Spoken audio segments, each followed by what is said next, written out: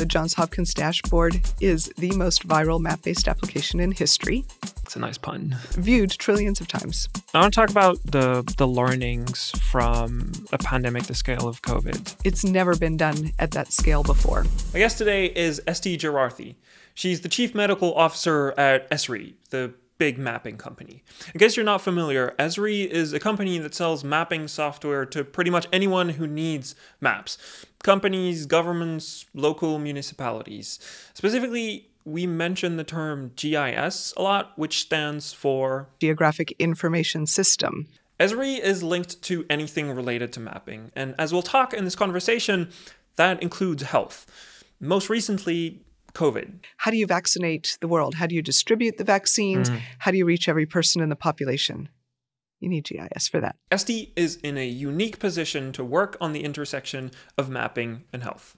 And I'm so lucky in this position to have a clinical background, a research background, and a public health background. This is a conversation about health and climate change and everything in between and why mapping, all of that, really matters. Before we get started with the interview, I want to thank today's sponsor, which is OpenCage. If you work with addresses and location data, chances are you're going to need a geocoder. Geocoding is the act of translating coordinates, so think latitude and longitude, that are created by smartphones and tracking devices into human understandable places, like street names and place names, or the other way around. So OpenCage provides a geocoding API, which is built on top of open data sources, one of them being OpenStreetMap. This allows them to provide their geocoding API at a pretty low cost, as well as having pretty loose licensing terms compared to proprietary platforms.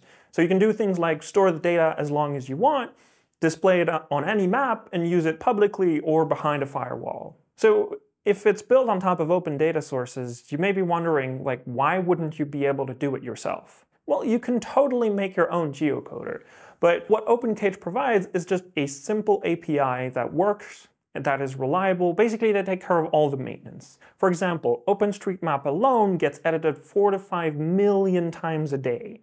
On top of that, OpenCage provides information like local time zones, what currency people use, and which phone code is used. Because OpenCage is based around open data, that means their pricing is also pretty affordable. And they have a pretty generous free trial that I encourage you to go take a look, especially if you're just playing around or are doing a personal project. Finally, which is pretty close to my heart, they've been long supporters of the open source community and just geospatial community as a whole. So if this sounds interesting, you can go to the link in the description to see more about them. I like asking people how they would describe themselves. I'm pretty curious, how would you describe yourself?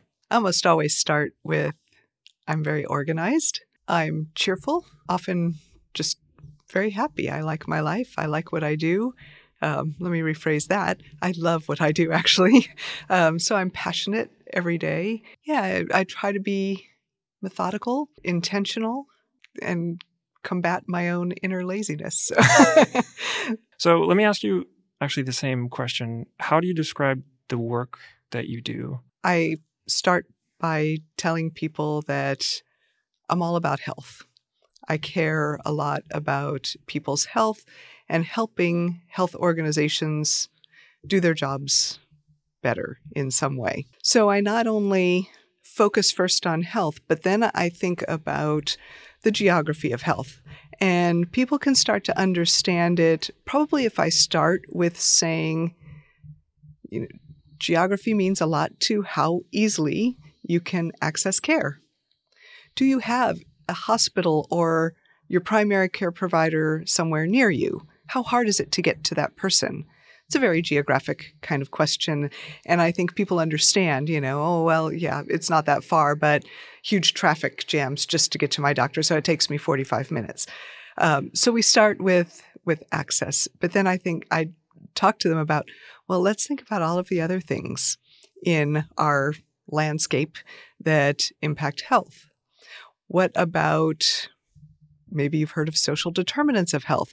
These are the different contextual factors in your neighborhood, your community, city, or county that impact how well you're doing. For example, do you live near a toxic waste site or a major roadway with all sorts of automobile exhaust that may trigger an asthma attack? And so then people start to get into the idea of, oh, okay, I can see there's a connection between location and health. And I can always go back to Hippocrates, which is one of my favorites. He is the father of medicine. And in 400 BC, still a long time ago, he talked about the importance of place to health.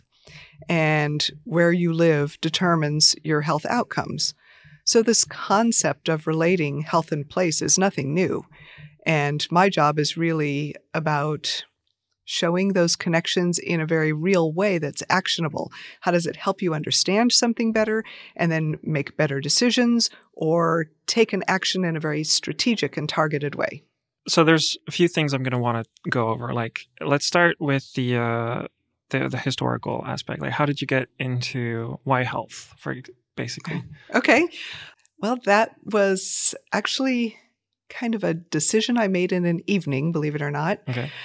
I was in community college. I'd finished a second associate's degree and was about to embark on a third associate's degree. I found them pretty easy to do, and I liked being valedictorian every year. It sort of checked a box for me. And then my husband, who at that time was my boyfriend, sat me down and said, maybe think about a 4-year college and advancing your skills. And I was a little bit resistant to the idea because I was pretty comfortable. But we talked about what are the things that I really enjoy doing. And I really loved computer science. At that time, I thought, I want to be a systems analyst. I want to figure out how to make systems more functional and streamlined and train people to use these things. So that was really high on my list. I was also, at the time, on the forensics team, a public speaking competition team.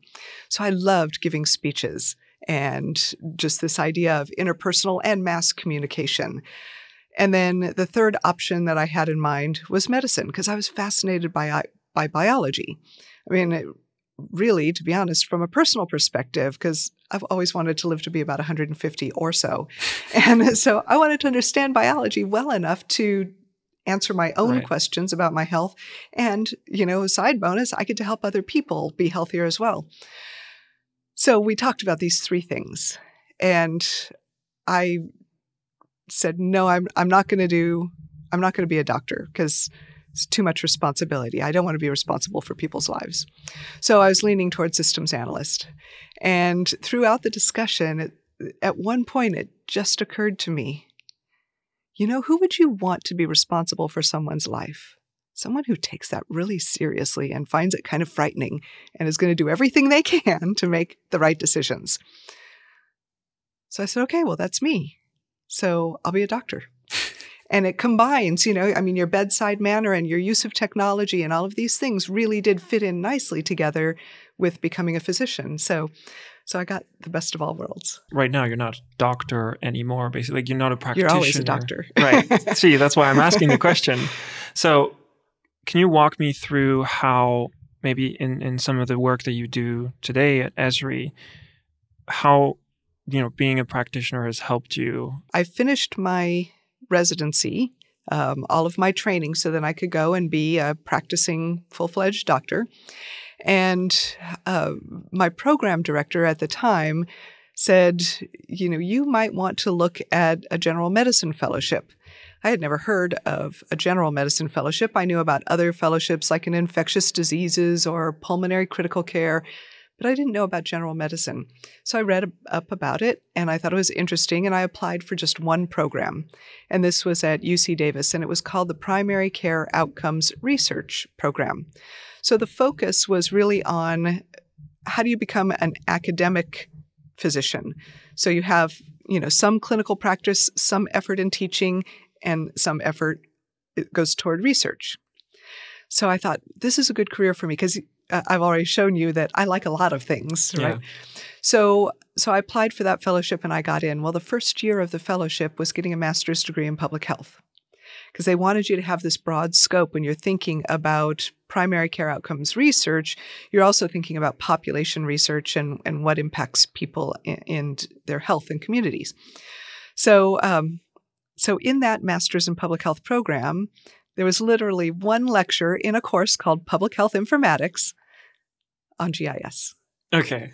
And it was like, bam, this is amazing. This is, it's visual, and I'm a very visual person.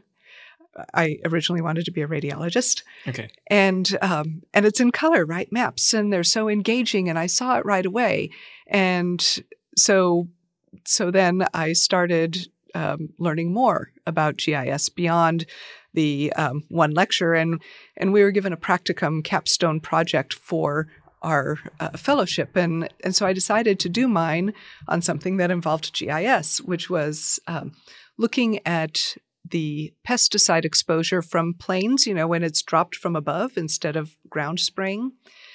This was done during West Nile virus in 2005 in Sacramento, and people were really up in arms about pesticides being sprayed overhead. And so I wanted to do research that showed whether this public health intervention caused more harm than good. Right? So did the exposure give people respiratory irritation or asthma exacerbation, cause them to go to a hospital for any reason whatsoever? So I used that as my capstone project, which forced me to learn an awful lot of GIS. By the way, public health pesticides were not dangerous to human populations. There's a communication aspect to public health as well, because you can do, all the nitty-gritty research of turns out it doesn't, or it does, but that doesn't mean that people read that and they're like, oh, okay, cool. And they move on. There's a communication aspect as well to that. Is that part of the work that you were doing?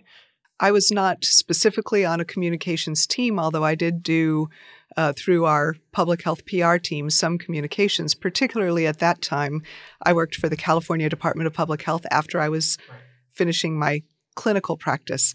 And I started California's open data portal. And so this was a scary idea for a lot of people. What do you mean open data? This is health data. You're not going to expose anything private. And, not only were people, citizens, needing to understand, but so were the administration for California, because they certainly didn't want a breach of any kind of private information. So I was involved in the communications related to that to a minor extent, but more than that, I was sort of a specialist communicator. I did small videos about, what is health informatics? What does it mean to comply with information exchange regulations? What does it mean to open data in a safe way? How can people use this information? So it was more along those lines, but definitely communication, and I think we've seen this very publicly through the pandemic, super important in public health, and it's difficult to do risk communication. And I'll just add that to make things more complicated, we're also trained in communication on a one-to-one level in medicine. Right. Like to the patient, you mean? Right. Okay. And it's similar but different, right? I mean, in a way, it's easier with a patient because you can find what's important to them specifically.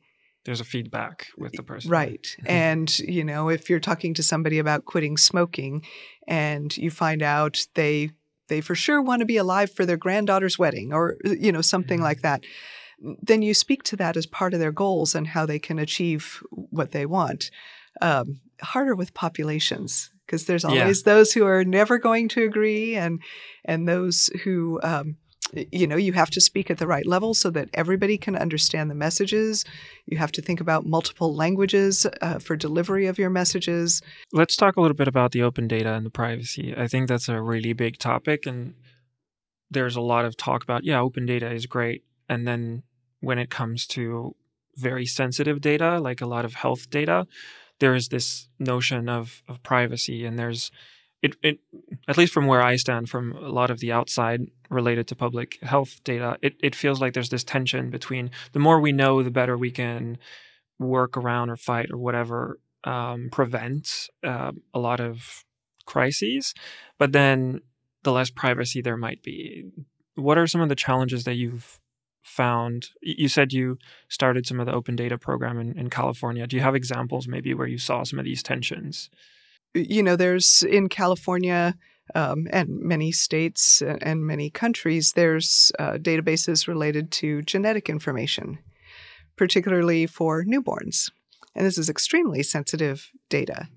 And but there's a lot of interest in doing research to support improving outcomes for these genetic disorders.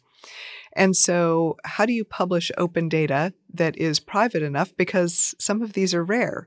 And so, if you don't have a big enough aggregation of observations, then it's more possible to identify somebody. So it was a real struggle. Sorry to interrupt, you don't need a name to know, oh, you're referring to this person because there's only like 3 cases. Right. Okay. Hey, I know who that is. My city's got the one case, Yeah. So then you'd have to look at a state level, perhaps. So that could make it very challenging to do meaningful work. And I can speak much more directly to the geography of these kinds of questions.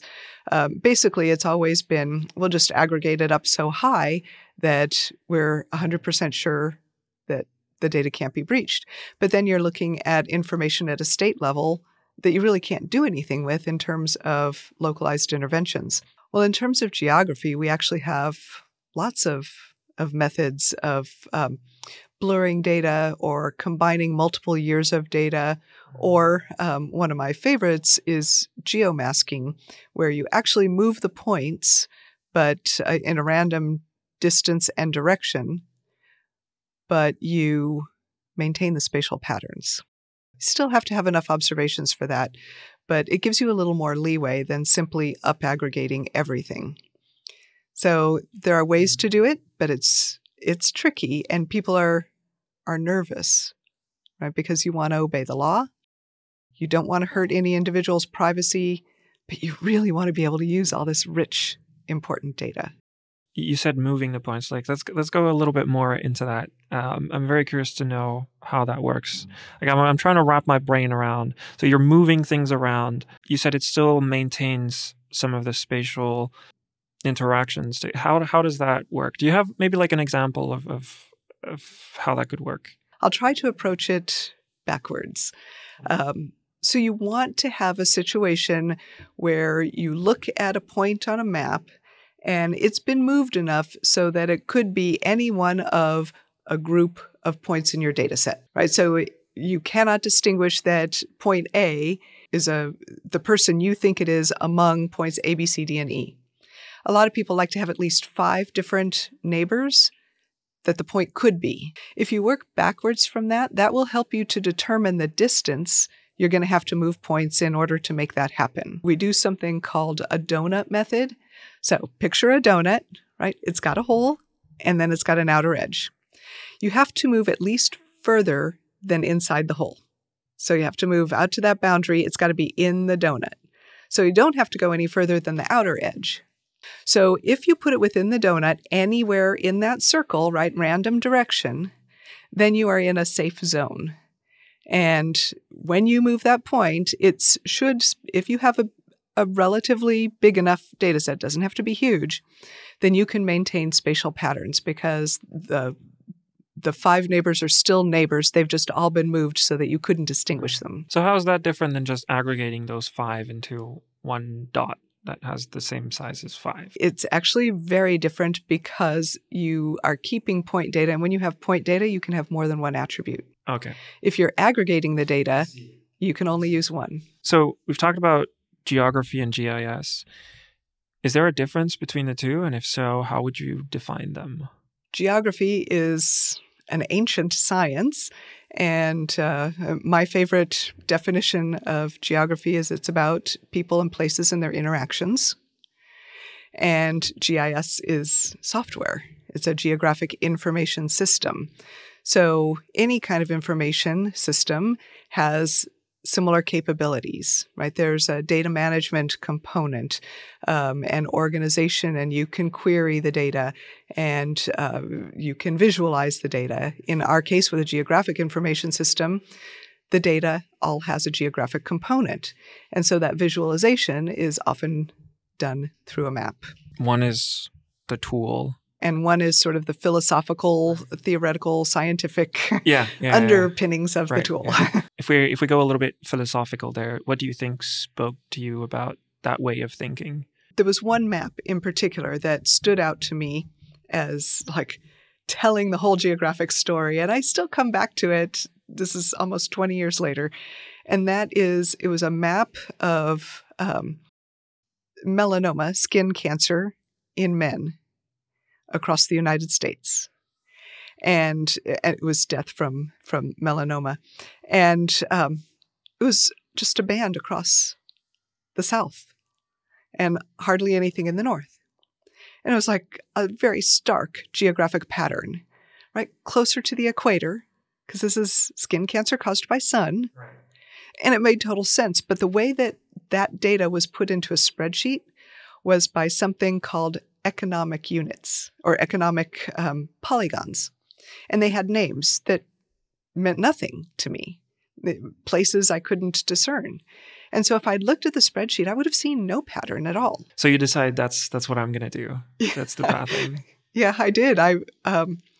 It was pretty immediate. And then I pursued the education and I pushed because it was a little bit different than what all of my academic colleagues were doing. I mean, we were encouraged to do more specific science, work on a biologic system or at the basic science level, work on a molecule of some sort or a protein.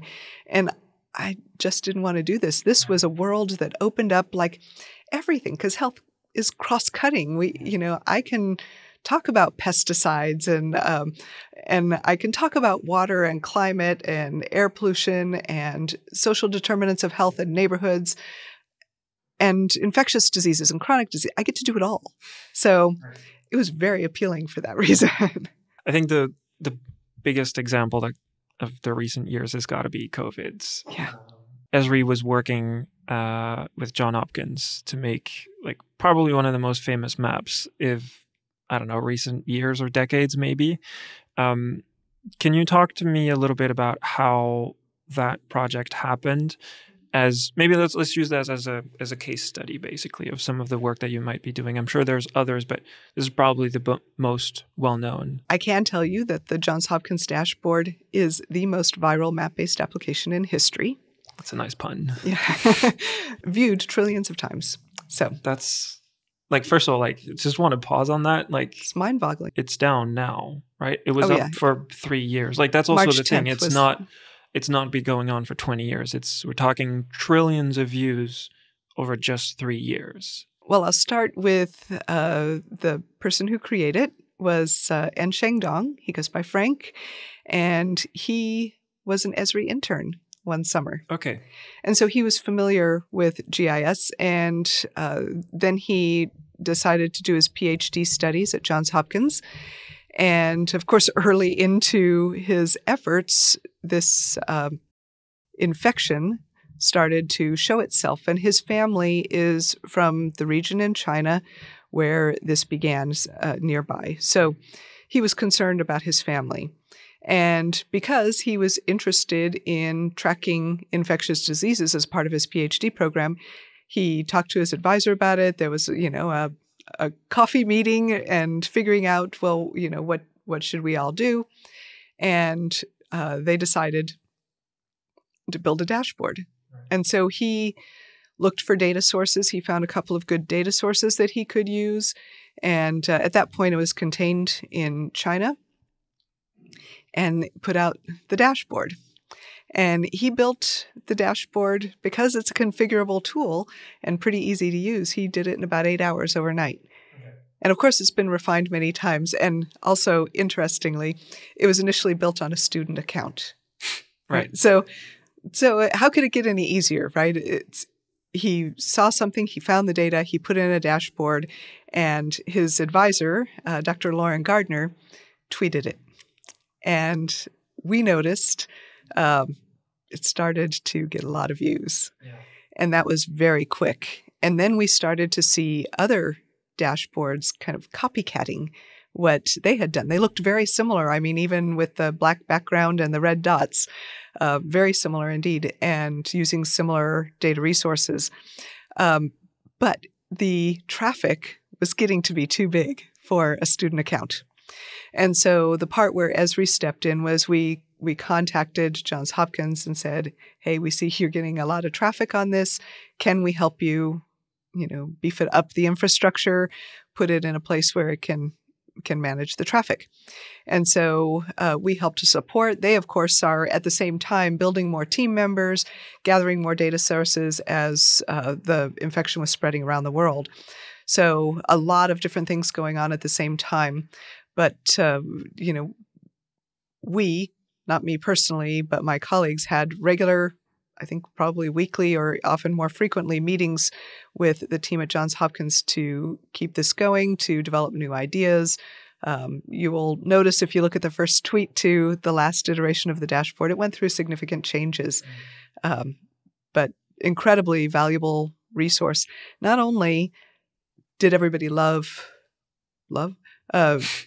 feel inspired to check the dashboard multiple times a day, especially in the beginning of the pandemic, but a lot of people use that data because Johns Hopkins made sure that open data, back to that theme, was foundational for everything they did. People must be able to access the data. So we made it available in our system, in the Living Atlas, and it was available on GitHub. So whatever people wanted to use, they had an avenue. And that made the copycatting of more dashboards even more profound. Literally thousands of dashboards around the world relied on that data. I mean, it's a pretty nice success story for Esri as well. Yeah. I mean, we love that Johns Hopkins was able to create something that was so valuable to the world. Maybe the cheesy or like the devil's advocates of the open data is, if the open data is so important, why not use open tools as well for the mapping? There's a lot of these out there. And, I'm playing a little bit devil's advocate, but there is a lot of open tooling to do basically a lot of the same things. I just want to use that as an excuse to kind of ask your point of view on that. Even though, you work at Esri, I'm so curious to know how you think about it. Yeah. I mean, I think there's enough market for everybody to sort of start. I think that's important. And I would say that also our platform bridges with a lot of open tools. I mean, you can use them within ArcGIS. So you can get the best of all worlds. And, I think we value competition because it keeps you sharp. It keeps you developing the next level. So I think that's important. But there's a caveat. I mean, I do work for Esri, and I am biased toward having supported software. And I think depending on the use of the software, then you have to think about how important it is to have that underlying support mechanism.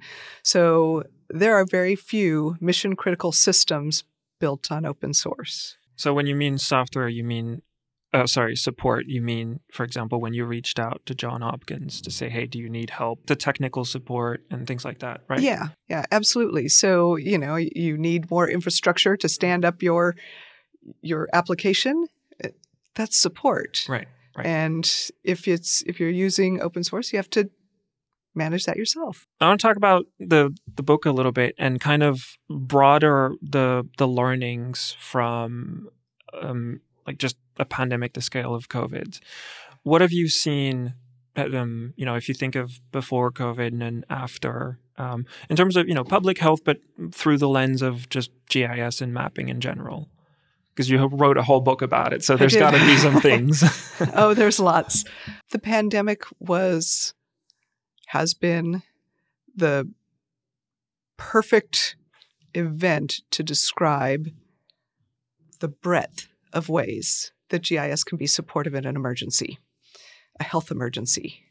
So, if you read through the book, it tries to take this in a stepwise fashion through sort of big categories. Like the first category, I began, of course, with the Johns Hopkins map. It's the cover of my book. It's situational awareness. And it doesn't have to be a pandemic. It could be, what is the situation with climate and health? What is the situation with any particular chronic disease that you're looking at? But you have to have situational awareness. What do you know about the community and its suffering of X, Y, or Z? So that was the first thing. The next thing is identifying vulnerabilities in the population. That's another thing that changes depending on what you're talking about. With COVID, right, we were looking at people over 65, people with chronic medical conditions, people with obesity, people with essential job functions that put them out in exposure risk areas, people who lived in congregate housing. This could be prisons, it could be nursing homes, it could be dormitories. So all different kinds of risk patterns went into figuring out where was the biggest risk for disease transmission. Then the next part, once you understand vulnerable populations, you need to look at how vulnerable is your infrastructure. So here we're talking like hospitals and their ability to care for every patient that comes in. Right? When hospitals are overloaded, you have to start triaging and making decisions that you might not make in blue skies. And so some people who are less sick may have to go home. You may have to ration ventilators. I mean, all of these things that nobody wants to have to make a decision about. But you can use GIS to calculate when that surge could happen, given all of the parameters of the infection and how people are social distancing, what the policies are. And you can make an educated guess, essentially, of when a hospital might be overrun and how long that might last. And then from that point, the next GIS thing that you would do is site selection for increasing capacity, right? Convention centers were used as makeshift hospitals or dormitories to isolate people when, students weren't in schools. There were all sorts of different things that were done, but GIS helps you figure out where, when, how much that's going to be needed given the rest of the population parameters. Then you can start thinking about, okay, what about someday recovery? How do we make decisions about getting people back in the workplace? How do we support contact tracing when people are coming back into the workplace? And even in the rest of the pandemic, we did things with contact tracing that were sort of a step beyond regular contact tracing. And you probably will want me to define contact tracing. Sure. An epidemiologic procedure where we talk to people with an infection and find out who they've been in contact with so we can call those people, interview them, see if they have symptoms, and give them guidelines for how to behave and keep themselves well. So you follow that. But in the case of COVID, usually I should say we do contact tracing with smaller outbreaks. With COVID, you have this global scale, and it's never been done at that scale before. One of the things we were thinking was this is a different level of disease transmission. We call it community transmission, which means you might not know who you got the infection from because you're out there at a grocery store. You don't know the clerk or the other people who were in the store. So you have this community spread of disease. And we thought that when that happens, location's even more important. Because you want to find out if places like the home improvement store where people were going and getting their stuff for projects back at home while they were locked up or locked down, I don't know. Maybe those were places where people had to be more careful. So going back to your question about public health risk communication, can we learn more through GIS about the places where infection's spreading, not just the people and how they're in contact with each other? So that's addressed in the book, as well as thinking about future resilience and how do we make our systems stronger for the next health emergency that comes up. Are there some actionable items? Because I think a lot of these, they seem to be like methods of thinking. Like I'm really trying to think in terms of what are the lessons of actionable items that we have to do for the next ones, or even just preventing the next one from happening. Yeah, well, preventing will be a whole different conversation, and we can go there if you want. But Okay. But the actionable things, I think it's the fact that everything ran more slowly than it needed to. Okay. And not everybody had web GIS. Right. A lot of people use desktop GIS, and so they didn't have the training on dashboards or survey tools or doing routing for mobile vaccination clinics and things like that. So it really was a lot of, hey, GIS can help you with this problem, this challenge that you're facing. How do you vaccinate the world? How do you distribute the vaccines? Mm-hmm. How do you reach every person in the population? You need GIS for that. So it was a lot of teaching, like, hey, you have this tool. Here's a way you can use it to support the current challenge. So I guess what I would say for the future is, now that you've learned some of that, don't think of it as situational, and it just was for COVID. Right. It's for everything. So, we could talk about vaccinations. Well, what other kinds of outreach do you need to do for health challenges in a community? Whether you're routing mobile vans to vaccinate or mobile vans to perform health checks for people in, outlying communities.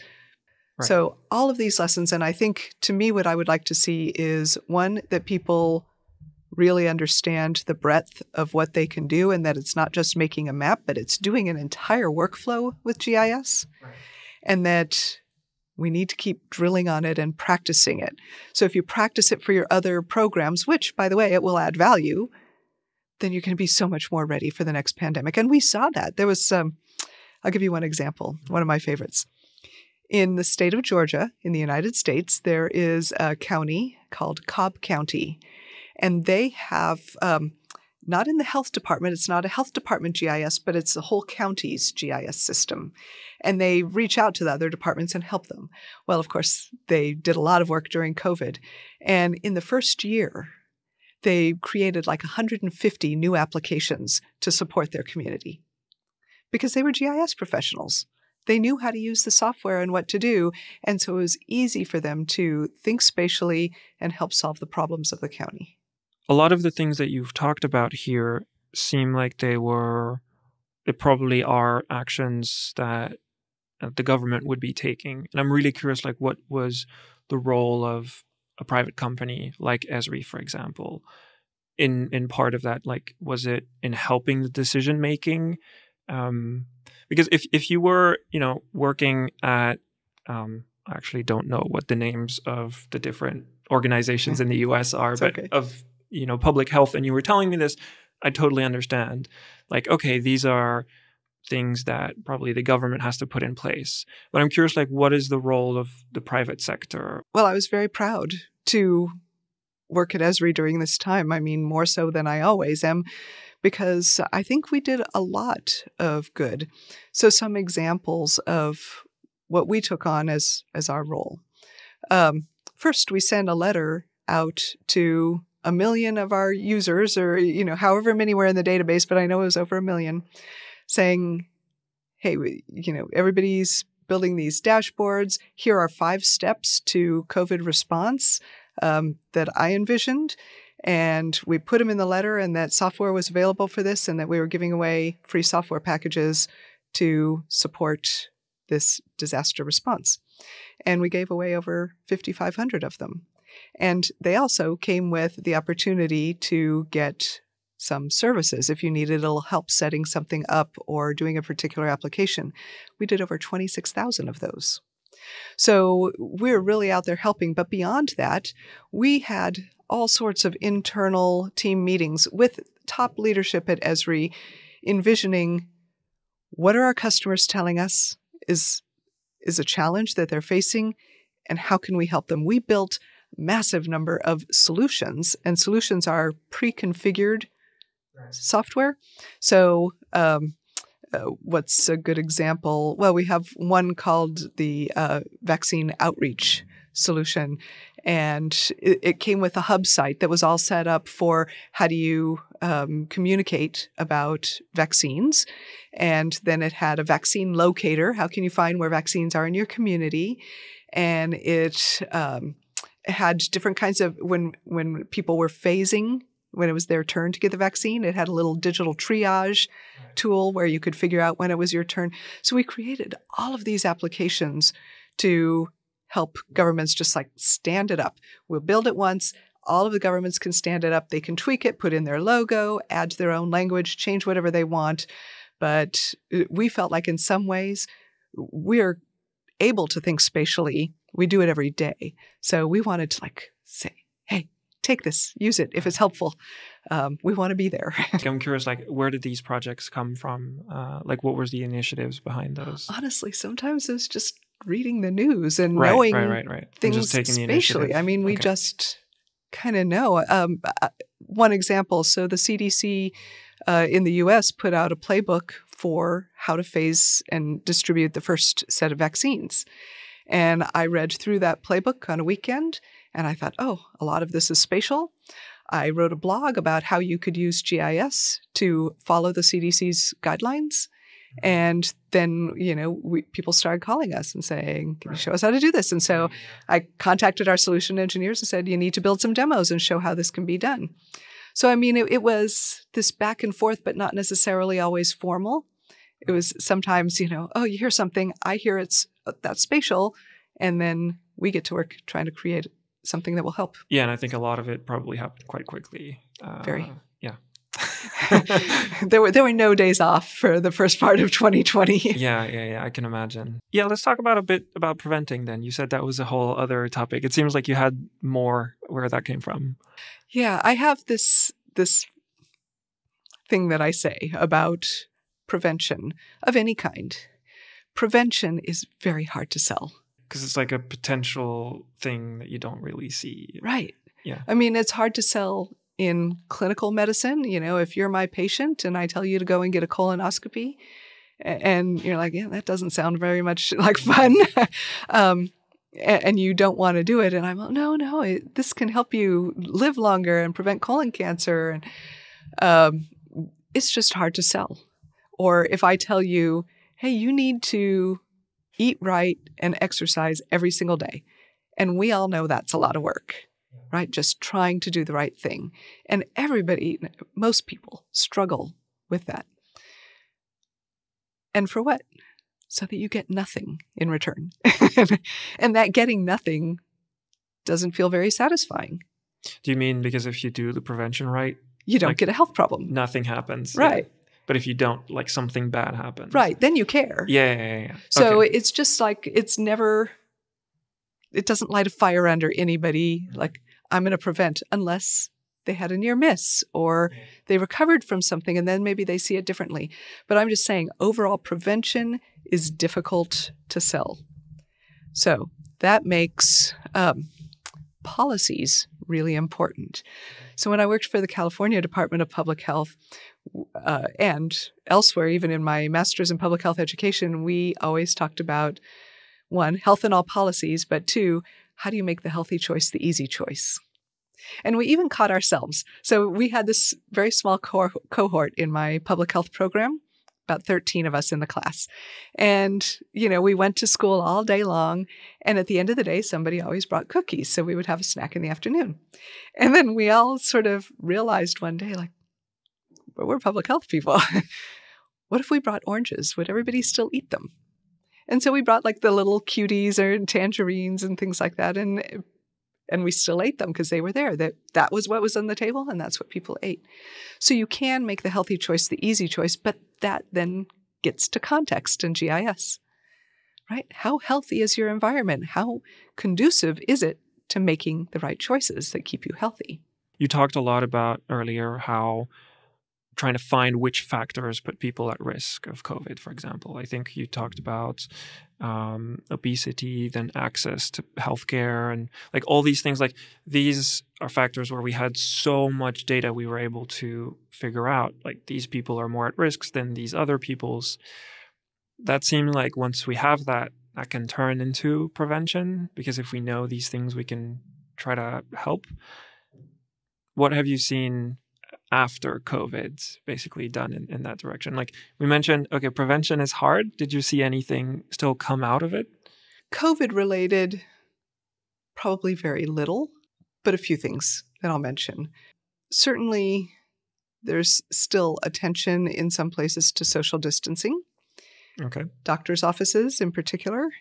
Some places in the world that I've been traveling, still seeing people wearing masks in pharmacies.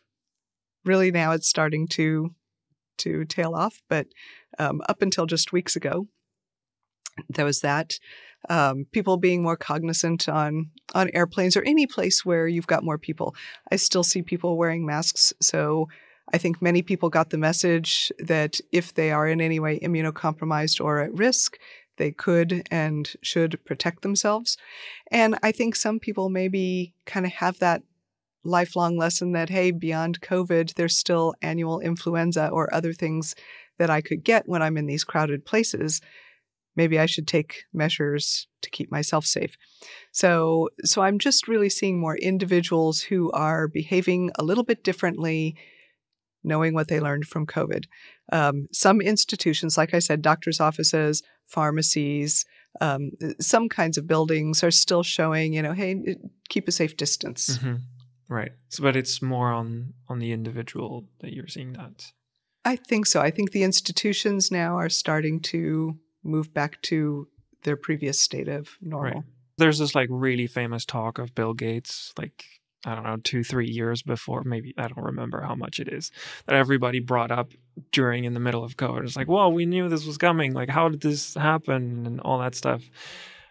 And yet we're after, and we're some of the things I've heard is we actually got lucky. It's not as bad as some of the things we were talking about. Do you see, is that conversation a little bit easier now to have at maybe a policy level? You're talking about you need to put policies in place. Do you feel at least from what you've seen on the policy side, it's a little bit easier to have those conversations? I think so. And part of that is because at a governmental level, I know in the United States, but I'm sure elsewhere in the world, there's funding to support modernizing our systems and preparing us for the next one. So with changes or increases in finances, you can now have a little bit more influence in policy decisions. So I definitely think that that's a factor, but at the same time, you have a public health and healthcare workforce that's incredibly fatigued, right? I mean, around the world, people died that were caregivers among the rest of the population that died. And so you have people who got burned out, because there was no time off. How do you take time off when you're responsible for communities or patients? So very, very difficult for anybody who was delivering care or services. And so you have a diminished and sort of mentally depleted health workforce. So you've got this funding and you've got potential, policy influence with a workforce that's really fatigued, wants to move ahead. Public health people especially are idealistic and want to do great work, but it's challenging. So I think I'm hoping we're going to move into this, sweet spot where all of the mechanisms, the levers are in the right place so that we can advance. But we are. People are using the federal funding to start to modernize their systems. GIS is a part of that. And they're putting things in place. I had hoped that it would happen faster. I like to move fast, but it is happening. It's just tough. This is very interesting. It's maybe a strange parallel, but I had a conversation with Jeffrey Lewis, who's an open source intelligence researcher, specifically around nuclear disarmament. And that was one of his worries, was that in the Cold War era, that was the thing on everybody's mind. So the funding was really high towards preventing nuclear escalation. And he was getting worried because he's seeing that funding go down, but the threat doesn't go down. And it seems like public health has a lot of these parallels in terms of the risks are not going to go away. And I'm just curious, the reason that the where I'm going here is I'm wondering is this because it's very recent? COVID happened just a few years ago.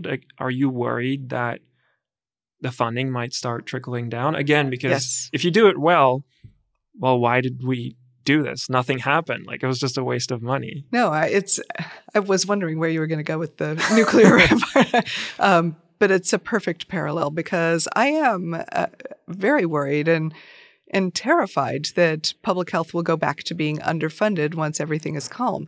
And it goes back to the whole prevention thing. When public health is doing a great job, Nobody sees any problems. And so they don't want to keep putting their money there because there's no problem, but that's because it's working. So it's really a very difficult field to keep funded at a proper level because just like with the nuclear threat, there's always health threats. And they will keep coming, and they'll be different. And so we'll have to react slightly differently. But from a geographic perspective, you're still going to need situational awareness. You'll still have vulnerable populations. You'll still need new infrastructure and test its capacity and build resilience for the next time learning these lessons. It's all going to be the same from a GIS perspective. And I think, the other part is a lot of public health is funded on grant money. And so it's term limited. You Right. do the thing for the duration of that grant. What we need is sustainable kind of funding. So you need to build systems that can last when a particular source goes away. So it has to be valuable, right? It has to provide more economies or better outcomes or more accurate data or whatever it is that investment provides. I'm actually curious about the end of the COVID dashboard. Is that a little bit what happened on that front? It's like, okay, thankfully COVID doesn't last forever. Now it's probably going to be another flu or something like that that's just looming in the background, but it doesn't need this huge attention.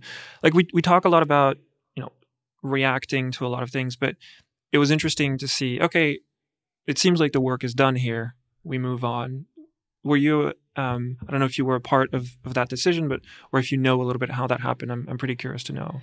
I can tell you a little bit about it. I don't know if I know the entire story, but I knew about it a month or two before it was going to be shut down. But I also knew even before that one of the problems that they were experiencing was we can see how often it's being used and hit. And so obviously it declined, after a while. That's normal. But the other part was reporting became sporadic. So the stream of input data, basically, right. that you... Because Johns Hopkins was using multiple sources of data in order to populate the dashboard. And some of them wouldn't report daily anymore. And then they stopped reporting weekly. And so is the dashboard reliable when you don't have reliable data? So I think that was as much as anything, if not a primary reason for saying it's no longer doing what it's intended to do. So we're going to have to shut it down. We've talked about some, it's pretty heavy stuff when you think about it. Yes. And you said at the beginning, you're this cheerful, happy, optimistic person. I want to back with some of the philosophical questions. How do you stay positive like that? Like in the face of, the past few years have probably been pretty rough. And yet you don't seem like it's put you down or anything, quite the opposite. Do you think about that sometimes? Yeah. And I think it's unfair sometimes that I should be so happy. Why? I've thought a lot about, how my career transitioned, and I'm so happy that I was in the right place at the right time to be of service during COVID.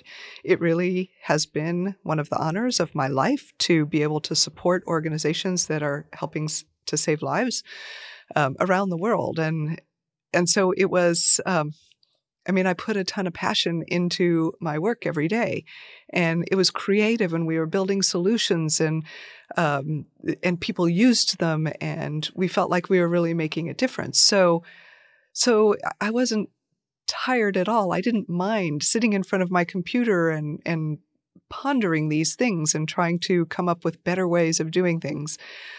So being in lockdown for me was not a problem. And I know it was for others, and I'm an introvert by nature. So that part was okay. And I have a very entertaining husband. And so, we had this routine. We would get up really early, like at 4:30 in the morning, and we would go for our daily long walk, get in our exercise when nobody else was out there. And then we'd get to work. And I just basically work all day and then, have little breaks at lunch, go take another walk or something. And I literally, for probably 2 years, never went anywhere. like not to a grocery store, not to anything, because I also felt a huge responsibility as the chief medical officer to not get sick. Right. It just seemed like it wouldn't look good. But I've thought about, I was a clinician, and honestly, how grateful I was to not have to be in clinical practice during the pandemic. I can't even imagine how hard it was for everybody. I worked hard, but not like they did. Do you feel like, maybe this is back to our earlier conversation, do you feel like having been a clinical practitioner helped you in that process, maybe through empathy? Oh, absolutely. I mean, your background, kind of like your context, it informs what you know and how you behave. And I'm so lucky in this position to have a clinical background, a research background, and a public health background. I mean, I can speak the languages. I have a sense, at least, of what everybody's doing and what they're going through. And it helps me to be more rational about what's practical to suggest, or what's totally beyond them at this crisis moment and not going to help, just an extra thing to do, right? You need to make these distinctions, because it may be a clever idea, but it could be that's cool, but no, we don't have time for that. Yeah. So we've talked a lot about COVID, and the dashboard's over, like we're on the pretty much trailing end of everything related to COVID. What is your work like these days? What are some of the things that keep you, I'm not going to say up at night, but like busy rather? Yes. Well, the good news is there's always something to do. I would say the key things that I've been focused on lately is using GIS to improve health equity. Okay. And so that's a big topic. So we're really talking about, how do we make sure that everybody can achieve their best health possible? That means they have good access to healthcare and health promoting services and community assets, and they don't have community conditions that decrease or harm their health, like pollution and poor infrastructure, things like that. So equity is related to what we call social determinants of health, which kind of is a way of putting all of those contextual factors into a framework. The other thing that I'm working a lot on is climate change, and particularly extreme heat and how that relates to health. Okay. And so especially in urban areas, there's a lot of discussion now about urban heat islands. And so this is just, parts of your city, for example, that are hotter than other parts. It could be a particular block or a neighborhood or a whole section. And there's many different reasons why a place might be hotter than others. It could have a lot more impervious surfaces, concrete and asphalt, less shade tree cover, less green grass, more what they call waste heat, like heat coming from buildings and energy-producing processes. That heat has to come out somewhere. So there's a lot of ways that you can create like microclimates of excess heat in already hot days. So how do we, one, mitigate those factors and improve community resilience and people's ability to be out and about and have a life even when it's hot? The first thing that comes to mind is like, oh, this is where satellite imagery comes in. Do you work a lot with satellite images? Like, what are some of the, like a lot of the data we've talked about is either people go in the field and like report it. I'm really curious if you use, remote sensing satellite images. We do, but not as much as other industries that use GIS. But I think climate and environmental health are exactly where those satellite imageries and other kinds of imaging technologies come into play. It's just not been as much used in health to date. So I'm seeing more of it with the climate discussions. But health has been focused on, demographic data by census polygons and, health by, so it's all dots and polygons and not as much imagery. But this is exactly the place where imagery is going to start coming in. So I think our field of health needs to start learning how to deal with it. Do you see any roadblocks or like things that are making that harder? Like basically the question is like, okay, if this is useful, why isn't it used more? Do you see roadblocks? To me, perhaps the biggest roadblock is that in health, many times GIS is perceived as a tool that you use when you need a map. It's not until more recently as integrated into all of your processes. And so given that, working with imagery and geostatistical data, I think is far more complex and requires more GIS or more GIS expertise. And so you have a little bit of a skill gap, right, I think, and attention gap, right? Is GIS going to become a central tool that is part of all your programs and everybody or a large number of people know how to use it? Or is it an epidemiologist in the department who can make everybody's maps when they need a map? Right. So we got to get to that point of baseline level of GIS expertise, then we can move on to higher levels of expertise. And my perception is that remote sensing and working with imagery is a higher level. That sounds a little frustrating to hear because I wish it was easier. I do too. But this is why I'm curious to ask that question, because I think the ways in which a lot of this data becomes useful is cross-disciplinary. It's when people who think through the lens of public health can see, oh, this data allows me to ask new questions. But if we can't put it in the hands of these people, it starts. Well, the need drives the use, right? I mean, it's very much like modernizing public health systems. COVID showed us a need, and then there's funding, and now that can happen. In the same way, on the tail of COVID, the increased emphasis on climate is coming up, and this whole idea of One Health, which we haven't talked about, but One Health is the intersection of human health, animal health, and environmental health. And there are several diseases that we consider One Health diseases, and in fact, coronavirus is one of them, or mosquito-borne diseases.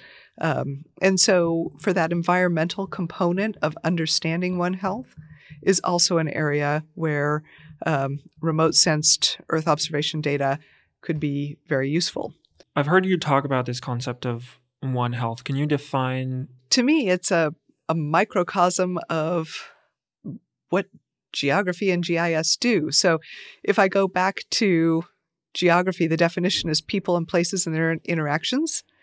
Well, this is similar. The whole idea of One Health is that these three areas of those who know and understand animal health, those that know and understand human health, and those that know and understand environmental health come together and work together to solve common challenges, which is to prevent the transmission of disease. Rather than separate fields. Right. Okay. Because I'm a huge fan of systems science because we live in a very complex and interconnected world. And so if everybody's trying to do their work in a silo, almost like I was initially taught in the beginnings of my research, you should focus on this one molecule or this protein and know everything about it.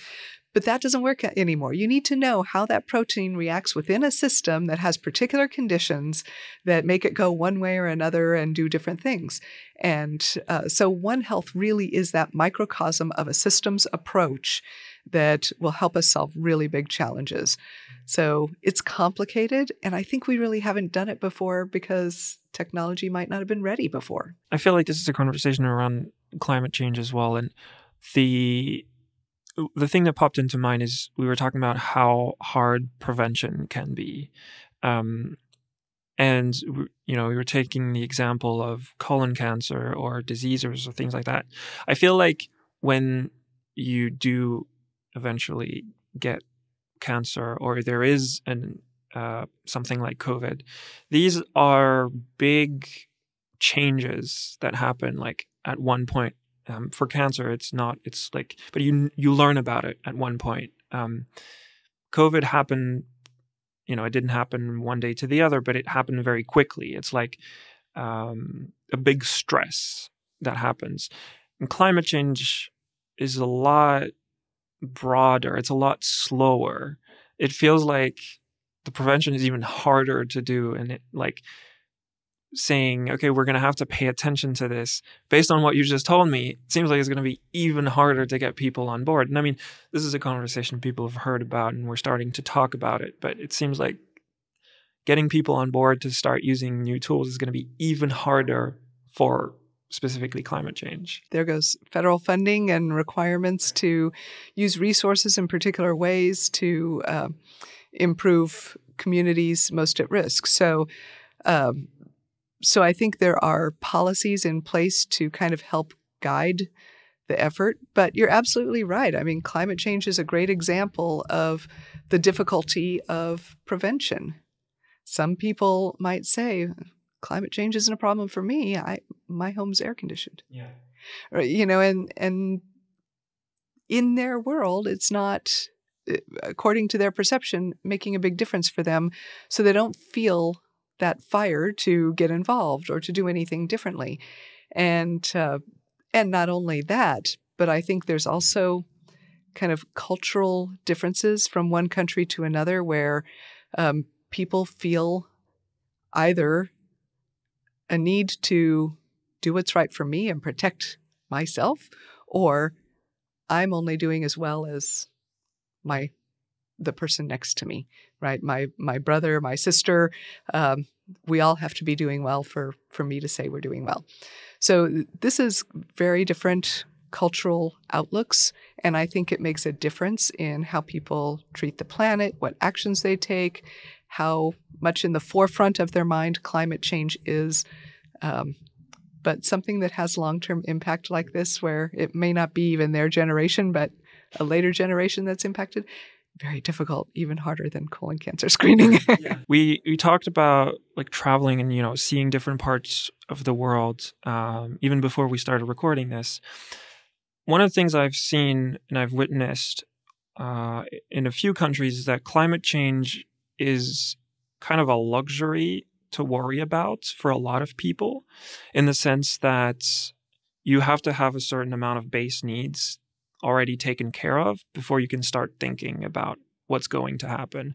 I think it's a little bit the same thing for cancer. If you can't make it to the end of the month, this thing that's going to happen in 10 years, it's like a problem for later. And there's a lot of parts in the world where there are a lot more problems closer in time. So shelter, safety, food security, a lot of these things. And they're all very interconnected, because if the climate starts going haywire, food security is not going to get any better. But if you can't feed yourself next month, it doesn't really matter. And then biodiversity goes down, a lot of diseases can start happening. But the incentives for people are very different, and they're not better or worse. It's just that people have different problems. I'm really curious if this is something that you've witnessed, seen as well, and maybe how you think about it. Yeah, no, I think you said that very well. I think about it from experiences at the individual patient level. So when I would teach residents how to care for a patient, say in our outpatient clinic, we might have a patient come in with totally out of control diabetes, right? And this is critical because this could lead to so many down the road problems for them. They could end up on dialysis or with a leg amputation or blind, big problems, right? But they also have back pain. And they don't want to talk about their diabetes until you fix their back pain. But the resident will say, well, but the diabetes is a more important problem. But you would have to teach them that until you address their concern, they're not even going to listen to you about the diabetes. So you have no hope whatsoever. And so in a way, to me, what you said kind of goes back to the idea of equity and the importance of health equity, because until you can get people at a baseline level where everybody has a potential to reach their best health, then you can't really get people to think about other health impacts down the road. They're too busy trying to solve today's problems. So yes, I've seen that happen many times. I want to pivot the conversation, and one of the things that I was really curious to ask you about is the fact that you work remotely, and it's been I think a year, you told me. Almost. And And I was quite surprised at first. Someone, on the executive team at a pretty large company like Esri working remotely. I wanted to ask you a little bit more about that. Well, first of all, I feel very fortunate to have the opportunity to do this. And, I think a lot of things went into my ability to take this kind of a role. One was I had decided about 5 years ago that I really wanted to have kind of a nomadic lifestyle. And so I just started on my own personal road of making that happen, trying to, build up a savings and get rid of accumulated stuff in the household and all that kind of stuff. But on the work front, it required one really big decision by me and one big decision by Jack. So the big decision by me was to give up my role in business development, where I supervised and managed a team, and to move over to an individual contributor role where I mostly do what we've been talking about, the public speaking and the writing. And, I think it maybe minimizes what I do a little bit by saying evangelism, but strategic messaging about how GIS can be useful in health. So that transition was sort of difficult. You go from this kind of big leadership role to nobody reports to me anymore. But it gave me freedom because now I don't have to be in a time zone with my employees. Then with the pandemic, we had a lot more flexibility when it came to remote working. And so I've been able to leverage that. The big decision Jack made was to let me do this. and I try to take advantage of it. So when I'm in different places, I'll contact our Esri distributor in that place and see if I can help support their work. If they don't know a lot about health and GIS, I'll teach them. Or if they perhaps have a customer who would like to meet with the chief medical officer at Esri, I can go out and meet with them or do a public lecture, all sorts of things. And now it gives me this opportunity. And when I go to a place, I start researching their healthcare system and what's going on so that I can speak reasonably about it. So I learn a lot, which contributes to my expertise in my job. And then I also get to outreach, which hopefully empowers our distributors and others. I'd love to dig a little bit deeper into that decision, if you're comfortable talking about it. Mostly because you don't hear people's career trajectory. Like you go, you climb the ladder, and then you step down. That's not usually what you hear people talk about. So if you're comfortable, I'd love to hear a little bit more about what led to that decision. I'll start with my husband's European. And before we met, he had done quite a lot of world travel. And I always thought that was fascinating. And I hadn't really done much traveling at all until we met. And it's been 31 years now, but I really loved it. And so in 2018, or the end of 2017, he got sick and with a potentially life-threatening illness. And he's fine now. So yay, medicine. But that really changes the way you think. I mean, I am such a better doctor now that I understand what patients and their families go through with a life-threatening illness. And you think about what's important, what you want to do and achieve, how you want to spend every day. And so he and I got to thinking, my husband and I, and one of the things we realized is we'd kind of like to try living somewhere else. So we read all of these books by expats about what's it like to live in Costa Rica, what's it like to live in Panama, or, any place that are common expat locations. And frankly, they all sounded pretty good. And so we kind of said to ourselves, well, why do we have to decide? Let's do them all. And so the plan started to begin. And so you have to really change your mindset if you're going to do something like this, because at the time we had 2 homes and 2 cars and lots of stuff. And we had to pare it all down, sell things, give things away. And now I've got a 10 by 10 storage with my most treasured items waiting for me someday. And I live out of a carry-on size suitcase. But I'm trading things for experiences that we want to have. And so it took almost 5 years to do all of the finances, to digitize all of my paperwork, make sure all of my bills are on automatic payment. There's a lot to it. And then we took off. So that was sort of how it happened. And since last July when we started, I think we've been to around 19 countries. And it's fascinating. Yeah, what's a year of working professionally still and then having this nomadic lifestyle? So you go, to explain a little bit, you move from country to country, you stay a few days and then move on to the next. Yeah, we're actually trying to find the sweet spot in terms of number of days. I think it's between 7 to 10 days for us. Enough time to get to know a place a little bit and then move on, because I'm still trying to knock off all the countries in the world as a bucket list item. What I do is I like to work 3 hours in the morning. Let's just say, today we're in Belgium. And so on Central European time, it's my favorite time zone, by the way, because I can work 3 hours in the morning and it's quiet time. I'm super productive. No phone calls, no emails. Just get work done. And then I do 3 hours in the later afternoon where I overlap with US time, which is where most of my connections are.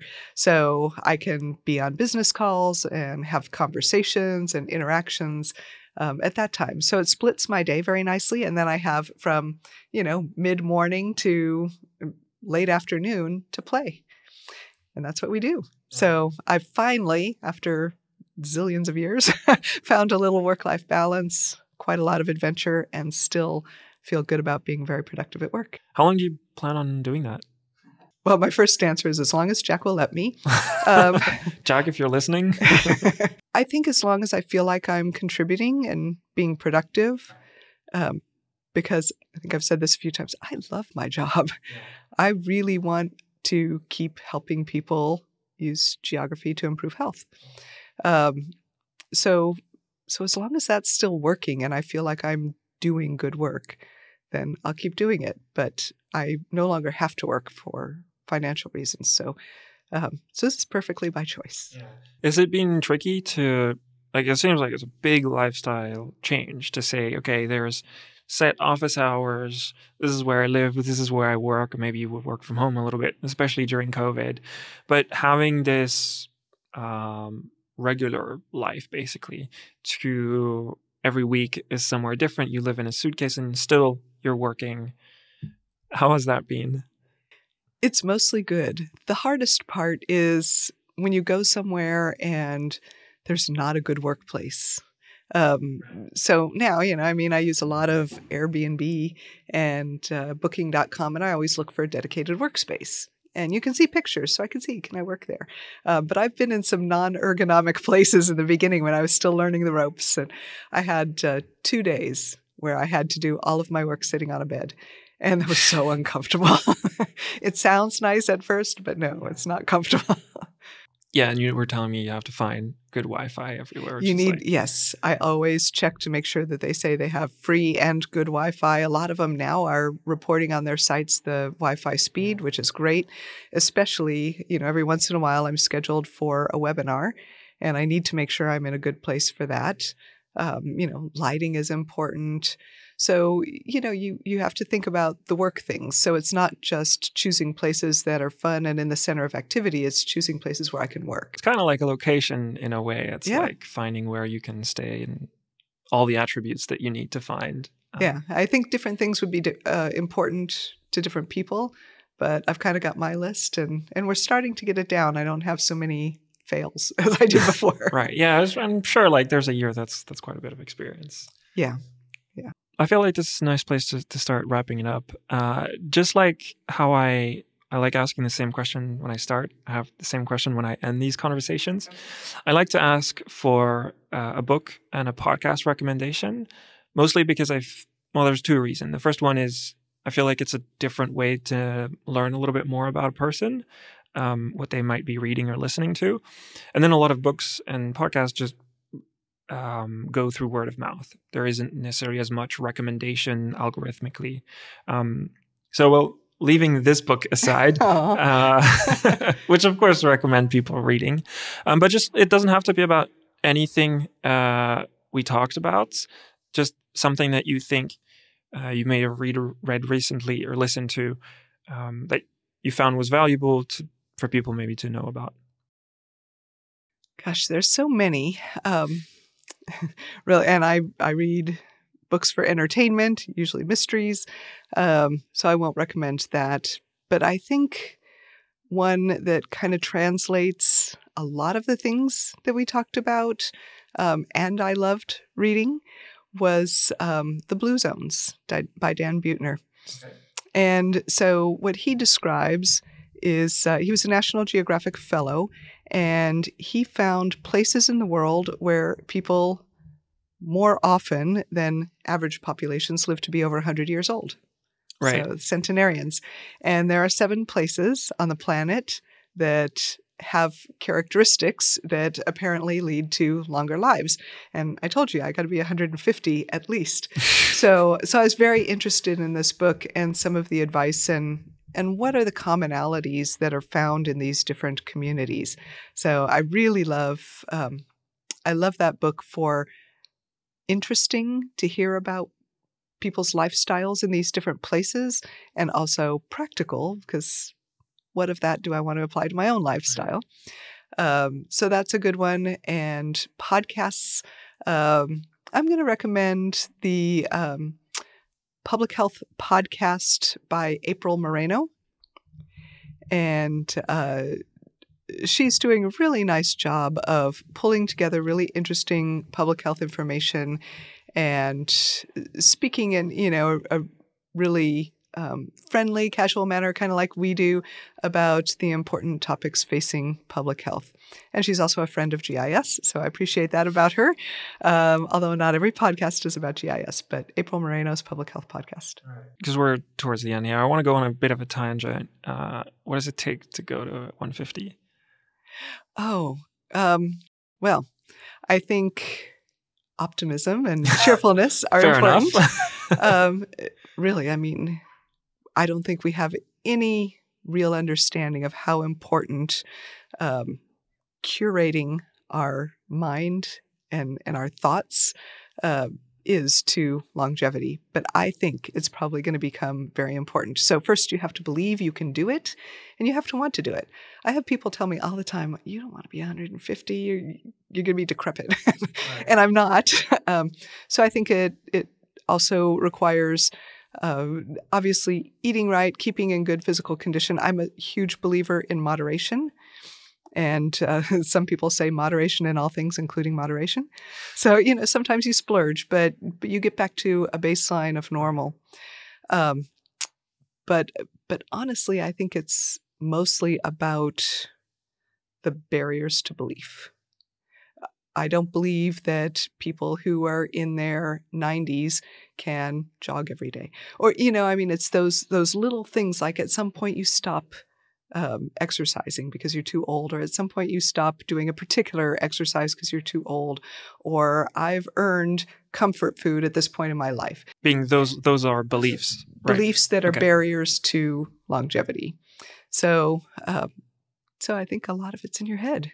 Right. And I'll work on the physical part, like what we know from science, but I definitely think the mental part is important. What's your level of confidence that you can make it to 150 today? Absolute.